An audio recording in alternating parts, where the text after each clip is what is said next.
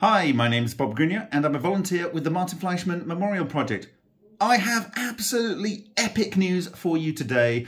Dr. Takaaki Matsumoto has been on the phone with Sho and he has given us permission to make a PDF copy of this book as it is and get it out to the community as fast as I can possibly do that.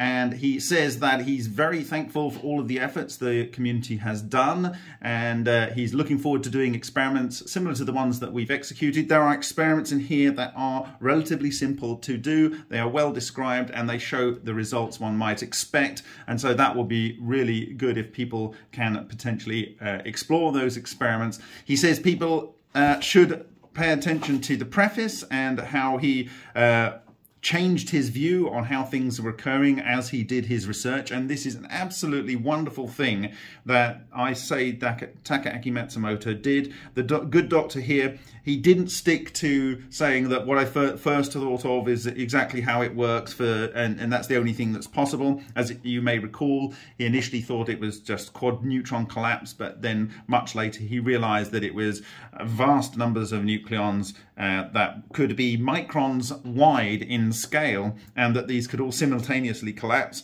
leading to electronuclear collapse and electronuclear regeneration, and that these itonic clusters were effectively a type of ball lightning. In his case, he refers to it as micro ball lightning. And there are many examples of the findings that he had from simple experiment using lead wire, which is one of the last experiments he did.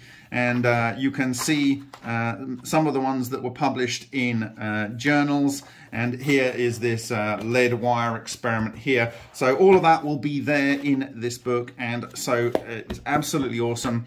When I've done that, I might try and, with all the sources I can find, replace some of the images and produce a document that you can maybe get some from Amazon to have as a already printed copy. And then I hope to work with him to extend and fill in the gaps and ideally produce color images in a future edition. But we feel it's completely appropriate and very important that this gets into the hands of researchers all over the world as soon as possible. It's been sitting, not maximizing its potential benefit to humanity since 1999, and so it'd be really exciting to get this out of the door. On another note, I am going to be launching my Kickstarter for the Vega Valley picture book in the coming days, so look out for that.